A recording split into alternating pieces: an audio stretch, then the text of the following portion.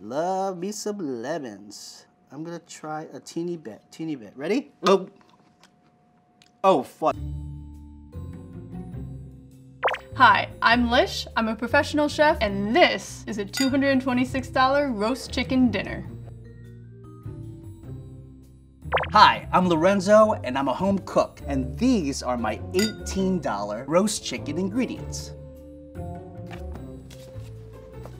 Bush! I got it! Could I keep the balsamic? Okay. Okay. Well, at least I have a chicken. Bird? Chicken? You are a chicken. Chicken?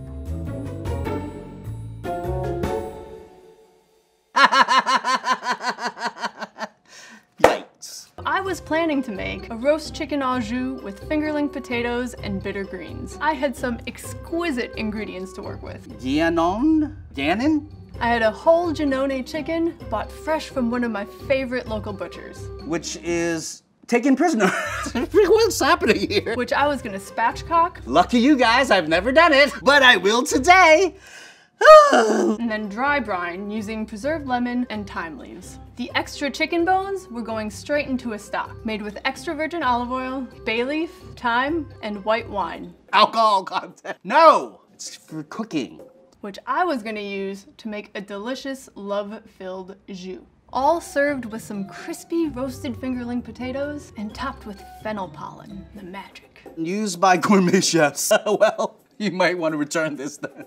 All plated on a bed of 3 types of radicchio, with fresh basil and drizzled with a very special aged balsamic vinegar. With Lorenzo's recipe, I have simpler ingredients, stuff that you would typically find in your local grocery store or your pantry. Whole chicken, lemon, rosemary, chicken broth, flour, butter, russet potatoes, and garlic. These ingredients might be simpler, but I have full faith that we can use technique to make them even better. If I had to guess, these would probably cost about $20. All right, wasn't too far off. Let's say $200-ish. Wow. Fancy smanchy patancy right there. Chicken, brine, just the names of what they are, but no GPS. Well, my biggest inquiry is this guy. The roast chicken has a cousin, or it has an allergy called spatchcock chicken. Spatchcocking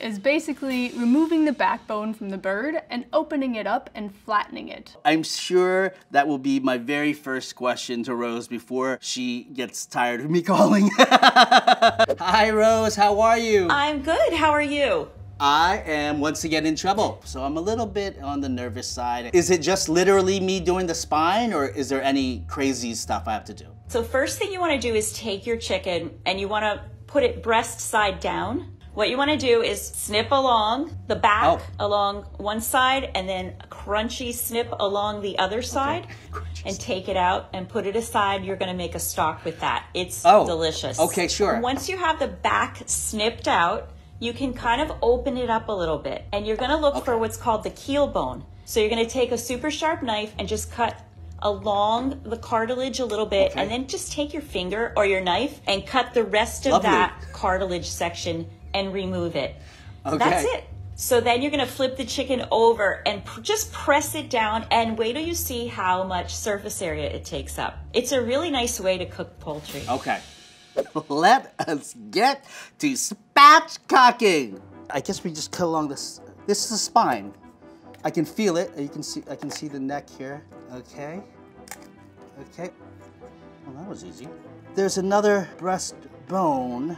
I forget what it's called. What's it called? The keel bone. It's the little piece of cartilage that connects the 2 breasts on the bird. That, I find, actually makes it easier to carve when everything is said and done. I see it, and I'm supposed to be able to just cut around it or something.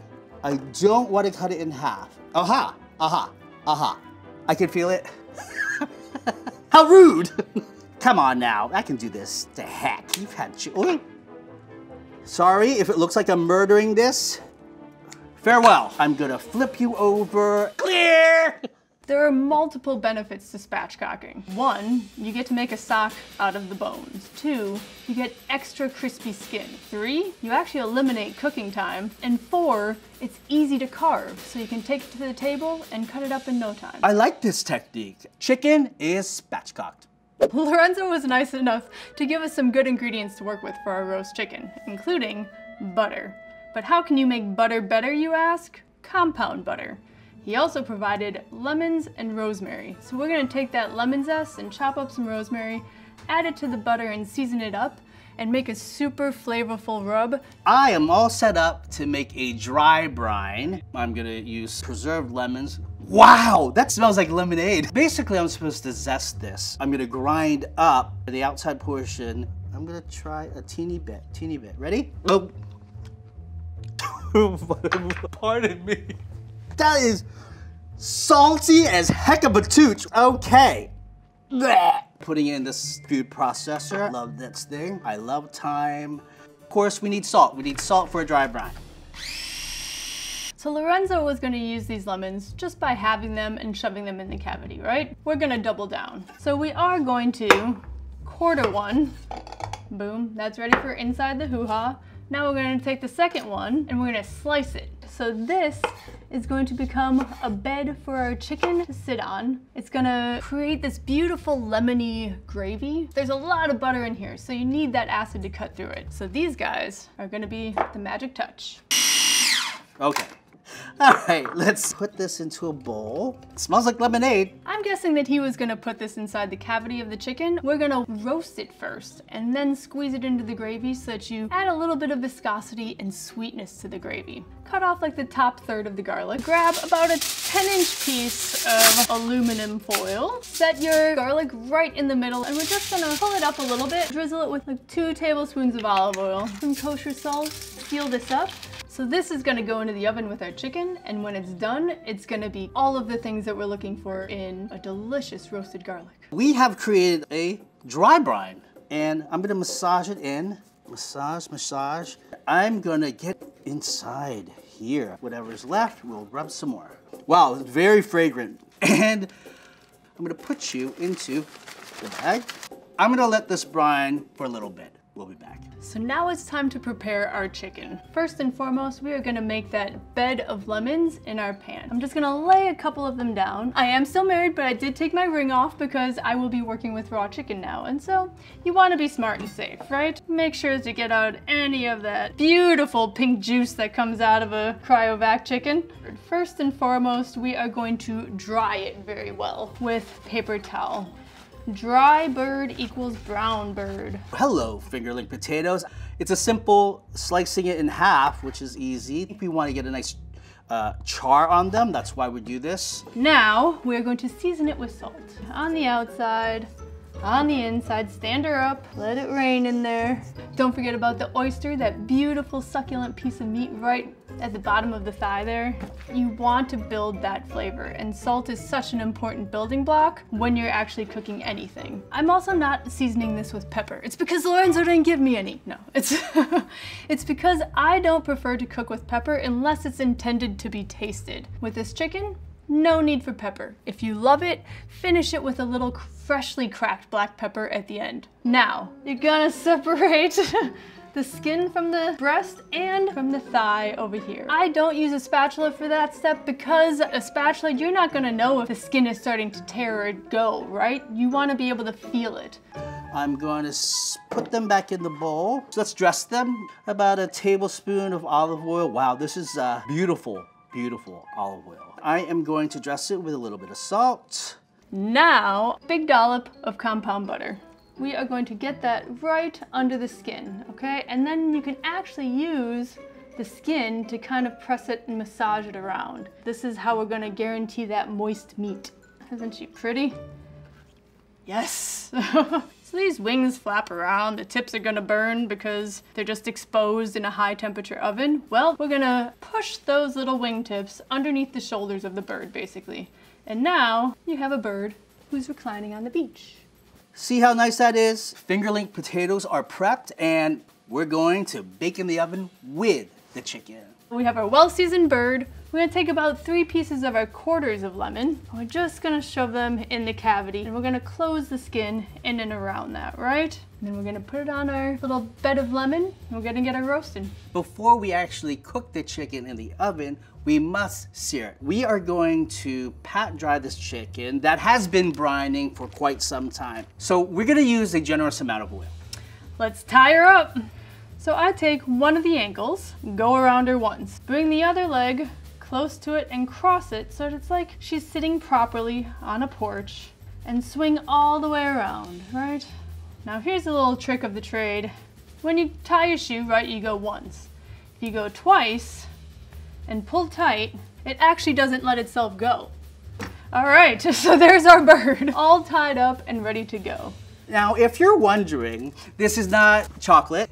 It's actually the brick to weight down the spatchcock chicken just so it's nice and flat. The oil is hot enough.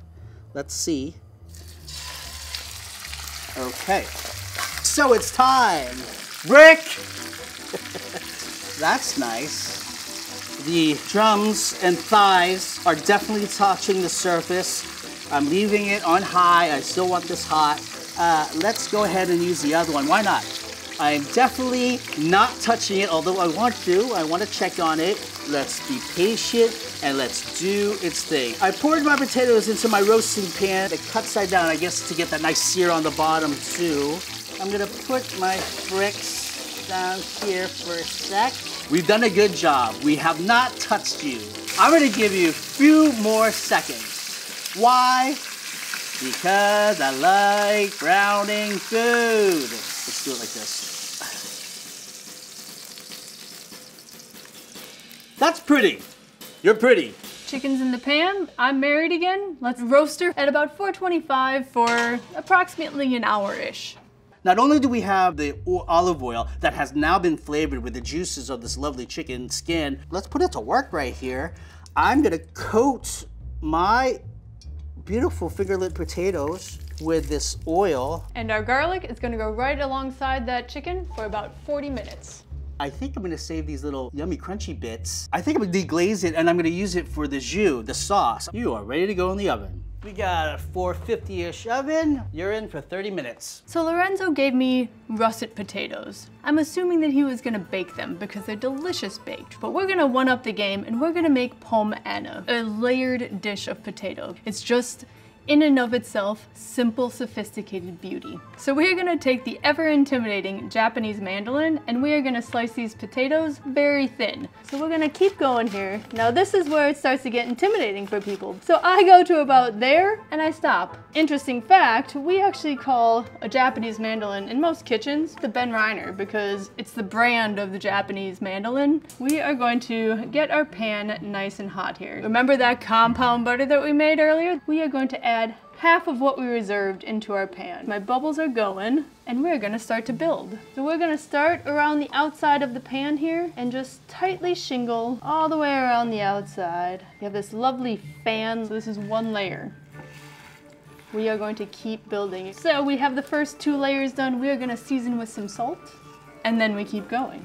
However many layers you get out of those 2 potatoes, that's just fine. You want all that contact with the heat. I'm gonna turn it up to about medium-ish and cover it. Let it go for about 5 minutes. So we press down on the potatoes, the top layer is seasoned. We are just gonna dollop the remaining butter right on top. The top butter starts to kind of baste it almost and just adds flavor from the bottom and the top. It is that time to make the stock. I need to heat up some olive oil. Pan's heated up. Let's go ahead and put all these things in. Beautiful aromatics right there. Sweeten it up a little bit with a carrot. At this time, I can pretty much put you in. That'll brown nicely. This smells delicioso. I just have to show you real quick. I love that. That to me, this charring browning, that means flavor, flavor. I think I can add the rest of my herbs. My fresh bay leaf, a couple sprigs of beautiful fresh thyme. Oh, that's so good. And let's do some deglazing. And let's do about half a cup. This has been deglazed. I love getting all those brown bits up. It's time to get some water in there. And I'm gonna pour all this in. I'm gonna turn up the heat and I'm gonna add a little bit more salt. 1, 2, and tush! That's my good luck. I need all the luck I can get, you guys. This has been about 30-ish minutes, and we start basting every 15 minutes at this point. All right, she's looking good. Let's send her back in. Okay. Stock is looking good, smelling good, and I am going to pour and strain this beautiful concoction into my bowl. Voila! And we've got a beautiful rich broth. The star of the show for the jus. All right, this has been about another 5 minutes, so we're just gonna slide her onto a plate. So let's make sure, double check. There's no resistance when the tip of the knife goes in. And there you have it, our Palm Anna. Okay, so the chicken is almost ready, but let's start with the jus here. The jus that you make, take your stock. You're gonna wanna reduce it. So boil it for a little while until it gets a little bit thicker. It's not quite gonna coat the back of a spoon. It's gonna be a little looser than that. But then you're going to reduce it and it's going to be a rich, delicious, super flavorful jus that you're gonna serve alongside this beautiful dish. That's lovely, that's really good. A little salt is always good. The jus is looking really good. I think it's time to go get the chicken. Oh, wow. This looks absolutely amazing. We've got some juices flowing. So, ooh, yes. Let's look at this. And that's a beautifully roasted potato. Gorgeous, browning on the edges. And that's why we had it flipped over. Aha, aha. So my jus looking great. I'm gonna let my chicken rest a little bit longer, then I'll carve it up. Ready to go. Our chicken should be just about perfect, so let's head to the oven and check it out. Isn't she a beaut? Look at that. Can't help but lube her up just one more time. It doesn't get better than this. So we've got the tongs on the ankles and a fish spatula underneath. So our chicken's out of the oven and we're letting it rest. So now we're on to our gravy. We have our drippings, which include all of that compound butter, and just sift into our pan drippings here. And it's different from a jus in the fact that we're just thickening it with a little bit of flour. We're scraping up some of the bits from the bottom. Now we are going to take a little bit of that chicken stock. We are going to just add maybe half a cup, 2/3 of a cup. Let's bring this guy to a little gentle simmer. So we have our beautiful roasted garlic that we took out of the oven at about 40 minutes.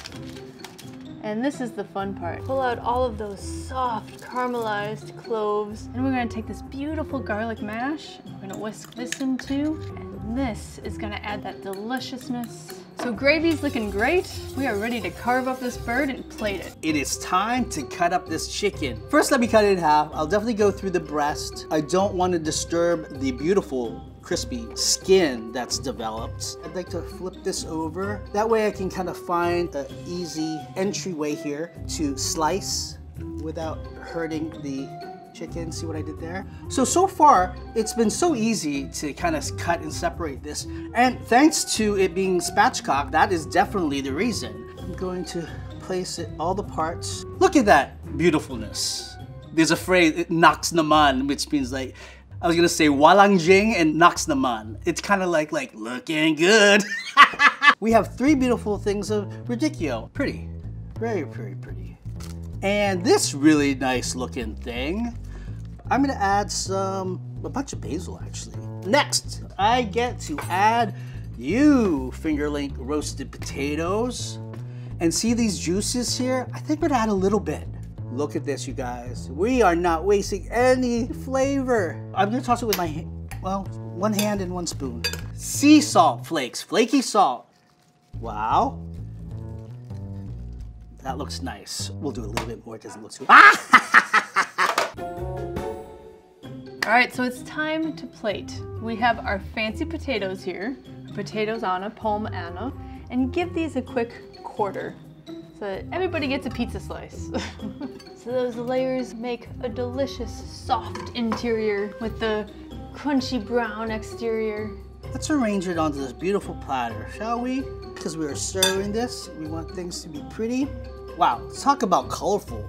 This is really just picture perfect. I will be doing this again. Chef Lish, thank you. I haven't met you yet, but I'm already thanking you. All right, then we have our chicken. She's rested, she's looking good. Let's take off our legs. The fun thing about chicken is that it tells you where to cut. Juicy, do you see all these juices running? So you're following along, right along the thigh. You see the little pockets, the pocket of butter that you shoved in there earlier? Oh. These potatoes are just packed with flavor. You can see how beautiful, crispy, and golden it is. And we're gonna just put a few little pieces of rosemary down here. We have a thigh, we have a leg. The wing, again, you can follow that joint and pop it. Remember, this takes practice, so be patient with yourself. Let's get a little balsamic in there. This balsamic vinegar is aged for 10 to 30 years, and then you have to actually change it from barrel to barrel every year as it reduces. Very, very fragrant, very potent. It takes on different flavors from each barrel, just building this complex, beautiful, sexy, mouth-feel rich blast of love. Wow. I could just eat that with that. So, chicken, how are you? Thigh, drum. I love black pepper. I love a lot of it. We put the rosemary down on the plate so that you have a little pop of color, right? You eat with your eyes first. You can tuck some slices of lemon in there if you want. The sky's the limit here. Except for me, who only got Lorenzo's ingredients. Fennel pollen. Oh, it smells so licoricey. This makes it fancy. I can smell licorice coming off of it. Fennel pollen, the magic. This is looking so good. This platter looks absolutely beautiful, but I can't wait to serve myself a plate. Juicy, crispy. I just want to get this dunked into you. Oh my God. Chef Lish, you rock. You know what you're doing.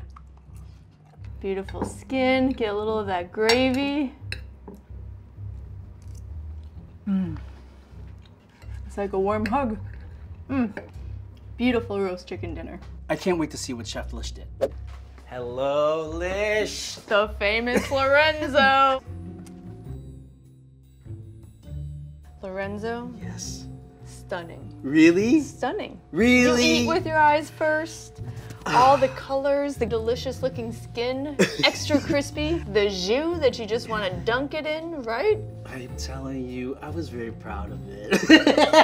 It's amazing. The potatoes are fancy, schmancy, pachancy. Lorenzo? Yes. I'm gonna dive in. Oh goodness. Are you ready? Dive shallow. I mean, it looks juicy. It looks like a You nice can already, piece. yeah. You know how to put a fork together. Yeah? Oh, you're not choking on it? I'm not choking on it. It was fun doing it. I just hoped it showed, like, in the end, flavors. It's delicious. May I dive into this masterpiece because I have a feeling every single bite is going to be fantastical. Please do. Oh my God. Yeah? Is it just my ingredients? Just your ingredients. So the rosemary and lemon, the zest.